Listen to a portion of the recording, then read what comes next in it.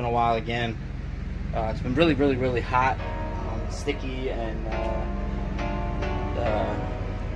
staying insanely humid, so I've been kind of just staying in the house. Just a little update. I did get the fuel cell. It's just mounted in right now. It's not really plumbed. The only thing I really did was plumb in the fuel filter, the pre-filter, I guess you could say, before the fuel pump. It's the only thing I really did, besides mounting it. It's a little 8-gallon fuel cell, nothing huge or anything.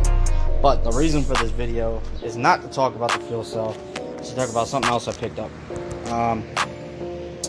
As you know, turbo cars run really hot. I ended up coming across, boom, if you know what this is, before I even say anything, put it in the comments, but it is a Cry02 setup, intercooler sprayer setup. I'd already been messing with it, simplifying it, still CO2 in it. Basically what I'm going to do is I'm going to take you step by step on just how easy it is to install one of these kits. This is obviously a used kit. I'm going to get a new spray bar because this one's a little small. Instead of running, the way it was set up is they had one of these solenoids for the intercooler sprayer and another solenoid for the purge. But yeah, like I was saying, one of them he used for purge and one he used for the intercooler sprayer.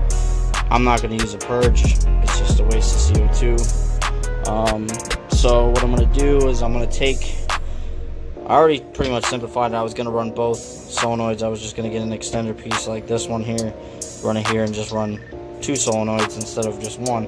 But it's kind of pointless because it only runs off of the pressure of the tank. So however much pressure the tank is putting out is how much pressure is going to come out of both of these at the same time, or one, or whatever. It doesn't matter. You can run 4 of these solenoids off of one tank and it's going to do the same thing essentially, unless you're putting it in different places. Like if I wanted to run one solenoid to the spray bar and then one solenoid to the radiator or something or whatever, you know what I mean, that would make sense, but it doesn't make sense to run 2. So I'm going to go ahead and I'm going to essentially I'm going to take these screws out, and then I'm just going to dismantle it until I get to 1, and then I'll be right back. Alright, so once again, we've simplified it. We've gotten ourselves down to 1 solenoid, which is all we need.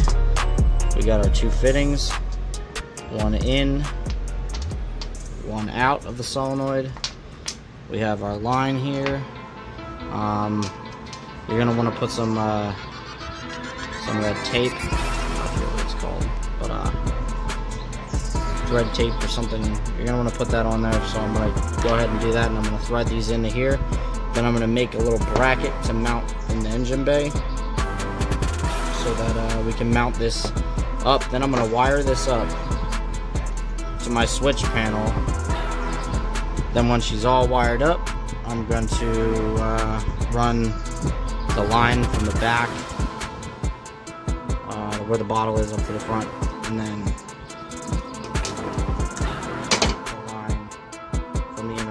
onto solenoid. Alright guys, so we got the little bracket made. It's just a rough, I'm gonna paint it eventually. I got the fittings in, got the wires ran, so now I just gotta run these lines and figure out where I might run them inside the car, I might run them outside, I don't know. So let me be right back. The main issue is where I'm going to put the bottle. I don't know where I'm going to put it yet. I don't want to put it straight in the back because I'm trying to keep the weight off the back. So I might just put it dead center right there. I still need to get a bottle mount yet because I don't have one of those. So depending on where I put the bottle is depending on where I need to drill the hole to run the line up front or underneath the carpet or whatever. I have to look up regulations first before I can go any further. So this is probably going to end up being like a 3 or 4 day process because I want to make sure that everything's done properly so that when I do take the car to the track, I don't have any major issues where like, oh, where's this line ran? Oh, it's inside the car? No, it has to be outside the car.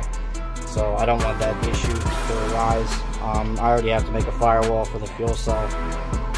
So essentially I'm going to make a box that comes up basically from here, comes up, goes back down and all the way to about here, and that'll bolt in when I go to the track, and unbolt when I'm not at the track. So I got to do a little thinking and a little research where I can run these lines safely without having any issues. But as of right now, it's mounted, wired. I got the intake manifold back in after painting it. I painted the fuel rail as well. Painted the fuel rail Lincoln black. I'm also going to be spraying the turbo housing the same color as the intake manifold. I just got to get around to doing it. Like I said, it's been really hot lately, and I've just been kind of losing motivation to come out here in the heat. So I'm going to figure out, I'm going to do some research, I'm going to figure out where I can run these lines safely to where the track's not going to give me any issues about it, because I don't want to get on the track and not be able to run because of something stupid like that and have to sit outside and fix it in the pits or whatever. So I'm going to do some research and we'll be right back. Alright guys, I gotta make this quick, my phone's gonna die. But I got the front line for the sprayer plumbed in, wrapped around. Then where my wire tuck is, rub through here, and then down. And I have a clamp right there to hold it in place. And I just have the sprayer zip tied onto the intercooler. For now, I have the other line ran through the firewall. And then there's so much stuff on the car. And then just ran along the side here, as you can see. And then essentially just runs right there to the back. I did look it up and I asked somebody, and they said for CO2 it shouldn't be an issue to run it in the car. So we're gonna run it in the car. So I'm going to put the bottle right there dead center. So that's the way it's going to be. Next thing to do is just to get the bottle holder and throw the bottle in. And I'm going to do the wiring. I got to charge my phone up and stuff like that, and I'm going to come back out and wire it up and show you what it does. So I'll be right back after my phone charges a little bit. Alright guys, another day. So I got the power for the solenoid, wire to the switch panel, the yellow wire and on, plugged in. So that's all done. Put the screws in after we know everything's good. I have the ground wire here. I'm thinking about grounding that in the bay or extending it and grounding it wherever. But I'm probably going to ground it in the bay, so I'm going to ground that in the bay real quick, and then we're going to open up the bottle and we're going to test our switch. Eventually I'm just going to hook it up to a push button. Put it right here. We'll label this as CO2 because I have something else for this switch and something else for this switch. So all the switches are basically taken right now. But I could do this for temporary, just, you know, for now. So I'm gonna eventually put a little push button here for the CO2. So let me get this ground hooked up, and then we'll give it a test real quick and call it done. So I'll be right back. Guys, here's the moment of truth. We got everything wired in, we got the ground in. We're going to open the throttle all the way. No leaks. Let's start the thunderstorm here. Before the storm gets here. Oh. Alright. So get the power switch panel. Gauges. It's a fan, fuel pump. Now, when I hit this, you should hear the click and the spray a little bit. There you go.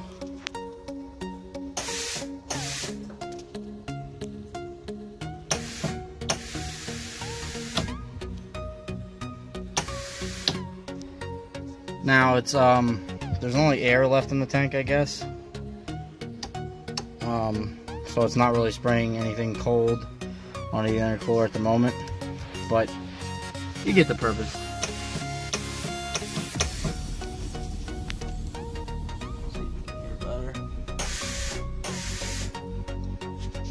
And that's it.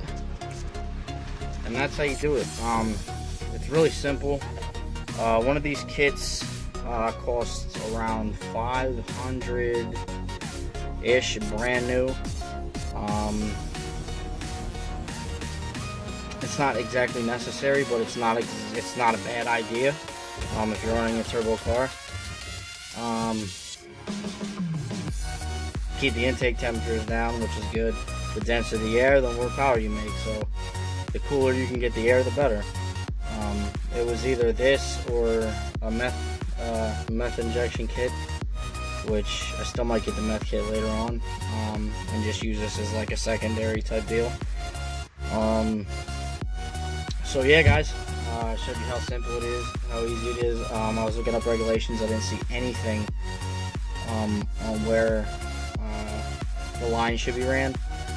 So I haven't ran through the carburetor right now, but just in case, I'm gonna run the line underneath against the frame rail, and I'm gonna have the little, clamps to clamp it to the frame rail and all that type of stuff, just to be safe. Because it is a high pressure line, so I don't really want a high pressure line carrying CO2 to rupture in my car if I'm inside of it or something like that. I'd rather go outside to atmosphere. So with that being said, like, comment, share with your friends. Any questions or comments or anything, throw them down in the comment section below.